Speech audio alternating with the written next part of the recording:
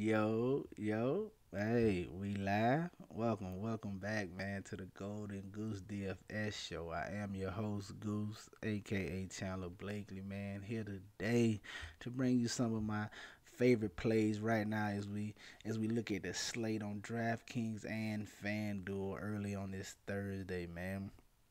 Last night, the injuries killed me, man. The De'Aaron Fox news destroyed a lot of my lineups that was in line to cash. So, but it happens, man. Comes with the territory. What are you gonna do, all right?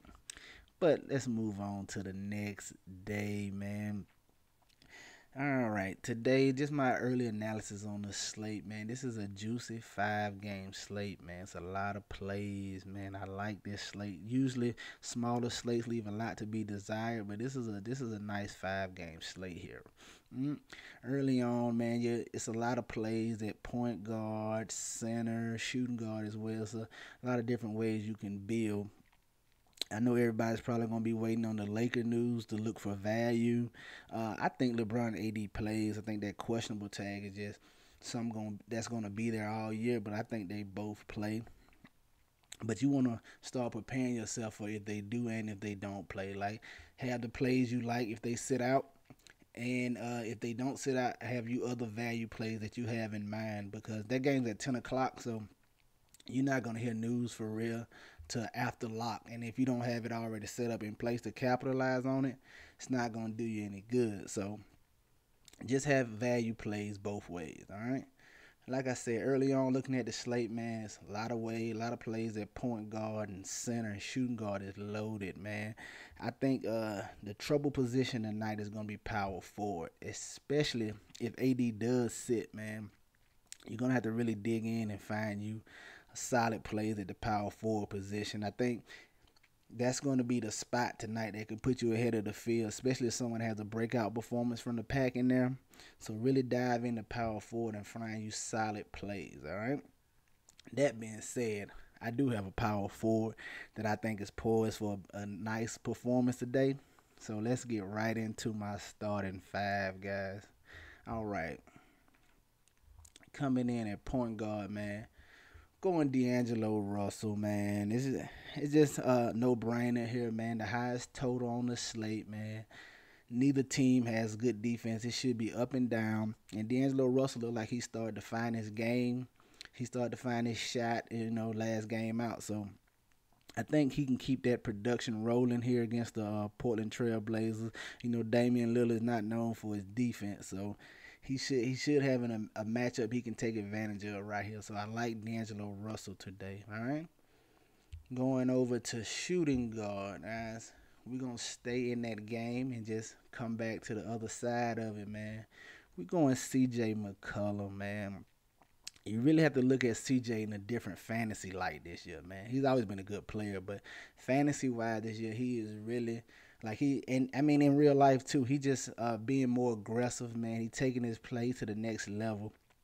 His production rates are similar to Kyrie Irving, and they're actually better than Damian Lillard at this point right now in the season. So I think with that being said, you're getting them at a discount from those two plays right there, Kyrie and Damian Lillard. You get them at a little discount here at 8,500, and I just told you this is gonna be the highest total game on the slate.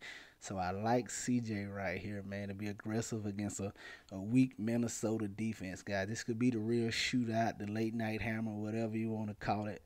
This is gonna be the game people are most heavy in, and I'm okay with picking and choosing my spots where I want to get to in this matchup. All right. Next up, man, small forward today. Here's my early value play, man. A guy I've played on the last couple slates, and he's really been paying off for me. So I'm gonna continue to go to the ATM if it's gonna continue to print out money. And that guy is Danny Green, man. You seen him? He gets the minutes in close matchups, man. He's starting to find his shot, and with everybody keying on Embiid and things like that in the paint, I like how Doc has him. The Danny Green and Steph Curry were great ads for him because if you trapping Embiid on the block or condensing the paint to stop Ben Simmons for driving, they got shooters on the wings, And Danny Green has been finding his tray ball this year, so he's shooting better than last year already. And I don't even know the numbers. It's just from watching, I can see that he's shooting better. Solid production here. He's not gonna wow you, man. He might have 7 fantasy points in the first quarter, have 13 at halftime or something, man. He's not gonna wow you, like I said, unless he gets hot and they keep feeding him. But solid, man. At 3,700, man. He should. I got him penciled in for about 20 to 25 fantasy points, and that's gonna be crucial on a small game slate. Like I said, where it's hard to find value, especially if all the Lakers guys play like I anticipate. So I like Danny Green here in this spot, man. Power forward, my guy. I'm going with today, man. Y'all know I like playing different guys at power forward. I like putting the rows in here just because it gives you a little different build. And the guy I'm putting here today is, man, slow mo. Going back to the well here, Kyle Anderson, man.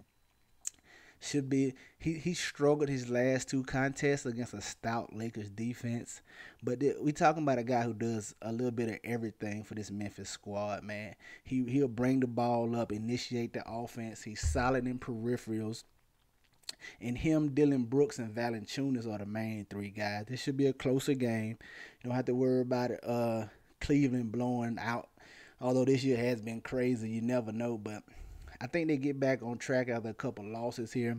He's over a fantasy point a minute, man. He should see 30 plus minutes in this matchup. Like I said, barring foul trouble or blowout or anything.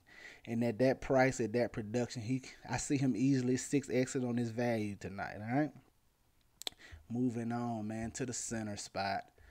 Center is loaded today, man. You got Jokic, AD, MB, Drummond. Everybody gonna be on Jared Allen after the performance he put up last time, man. Nurkic started to find his game, but the guy I'm gonna go here, man, is a guy I think that's gonna go overlooked, man. He's right in the middle of pricing. I'm gonna stay in that Memphis game and go Jonas Valanciunas, man. All right, he's a solid. He's over a fancy point per minute, man. Solid production, solid floor. The only problem you got to worry about with Jonas Valanciunas is his minutes. All right. Now, I think his minutes fluctuate due to matchups. Like when they played the Lakers and they brought in AD and Montreal, I don't think he's fleet of foot enough to keep up with those guys. So that's why you only see him getting 25, 26 minutes in those matchups. And even in that 25, 26 minutes, he's putting up 30 plus fantasy points in every game damn near. So if there was ever a matchup for Jonas Valanciunas to get 30 minutes, it's this matchup against the big fella Andre Drummond, man. He don't have to. I'm pretty sure he can run up and down the court with Andre Drummond. They're gonna need his size to battle Drummond down there on the boards, man. So I see him getting 30 plus minutes tonight. Like I said, barring foul trouble, man, you could see a big one. Like I said, he didn't give you over 30 fantasy points in almost every game, playing 25 minutes a game. When Jonas Valanciunas see 30 plus, that's when he started to have his 40 and 50 burgers, man, to start to pay off for you. So that being said, I think he's in line to see over 30 minutes tonight, man, in this matchup against Andre Drummond. They're going to need him, or Drummond's going to kill them on the boards, man. So there you have it right there, guys. My starting five on Draftkings today. D'Angelo Russell, CJ McCollum, Danny Green, Kyle Anderson, and Jonas Valanciunas, guys. All right, let's get ready to look at FanDuel. And while we doing that, y'all be sure to hit that subscribe button, hit the like button, man. Turn your notification bell on. I'm here every slate, man. If you're watching, please hit the likes for me, all right? Let's go to FanDuel, all right? You see I got it up already for you. FanDuel today. Point guard, I like Damian Lillard, man. Like I said, it's the fastest paced matchup, man. Minnesota defense is horrible. Dame Lillard has yet to really explode. And it's coming. It's coming. Sometimes you just gotta keep riding the hand, like just keep playing the guy. It's coming, man. It's coming. And I like him in this match. I like him priced over here, 9,200. I know some of you are saying, why why would I have McCullum on Draftkings and then not play him on FanDuel? Simply the price, man. If you look at shooting guard over here, man, McCullum's at 900. It's not much of a discount from Dame Lillard. Like I said, their production is similar, man. And I think Damian Lillard has a higher upside. So over here on FanDuel, I'll gladly pay the extra 200 and in hopes of his a ceiling game from Dame Lillard. All right. So that's why I'm on Dame Lillard on FanDuel as opposed to CJ McCollum. All right. Now shooting guard, going with the value play, Malik Beasley here, man. You want him? For me, I like to get my value plays from the high pace games. You know, the cheaper guys in those high total games who should see more shots. If the guys who have solid production at the cheaper prices, those are the guys I want on the higher total games for my value plays. And that's Malik Beasley here, man. Solid production. He comes out, he looks to score the ball. I like Malik Beasley in this matchup right here against the Portland Trail Blazers. All right. Small forward. Once again, another value play, man. Tim Hardaway Jr. All right. He switched to coming off the bench last game, and I actually like that for him because coming off the bench, it lets him have complete control over the second unit, man. He's going to be the main scoring option. And even coming off the bench, he still saw 30 minutes. And I think he's in the closing lineup, regardless if he starts or coming off the bench. So whenever I take bench guys, I like guys that come in with the green light, and I'm pretty sure Tim Hardaway Jr. is gonna come in with the green light. Like if I'm taking guys that come off the bench, I get guys like this or like Jordan Clarkson. The guys I know that's gonna come in gunning. If they hot, they're gonna get more shots and more minutes. If not, they just gonna do what they do and go back to the bench. But they're going to have the opportunity, basically what I'm saying. So I like Tim Hardaway Jr. in this matchup here against Denver. All right. Power forward today, man. Going back to my guy, Juancho Hernan-Gomez. We played him last time when he had the monster. I know people are going to be on him, but you still kind of have to be for this price right here. Juancho's another guy who comes in. He's an offensive-minded big. He's not going to offer much rebounding and assist, but he looks to score.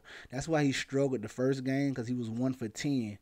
But you seen the last game, he had the bigger performance because he got his offense going. So that's what you need from him. And I like guys who's they're going to need all the offensive firepower they can get against this Portland Trail Blazers, or they're going to get ran off the court. So I like Hernan-Gomez today at the power forward. All right. And center, man, going all that value. You got to lock it up with a solid floor, high ceiling, man. Jokic in this matchup against the Dallas Mavericks. Dallas Mavericks, no real big, no real body to throw at them unless they're going to play Boban or something. But he hasn't been getting minutes this year, so I don't really see that happening in this game. And it's Jokic, man. He's a triple-double monster right now, man. I guess he's trying to do the Westbrook and average a triple-double this season. But anyway, either way, man, I like Jokic today against the Mavericks, all right? And there you have it, guys. My starting five on FanDuel today. Damian Lillard, Malik Beasley, Tim Hardaway Jr., Hernan-Gomez, and Nikola Jokic, man. Remember, man, hit the subscribe button. If you have any questions, man, leave it in the comment section. I do my best to get it answered before lock, you know. And I'm here every day, man. It's your boy Goose, man. Y'all have a great day, man. Remember, chances make champions. I see y'all tomorrow. Let's go.